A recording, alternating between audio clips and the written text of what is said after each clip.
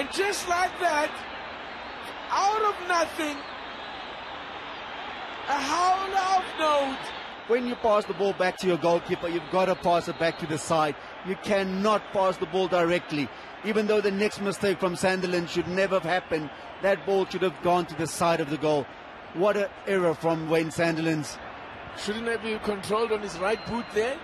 He should have controlled it, but I think under pressure he was trying to clear it first time.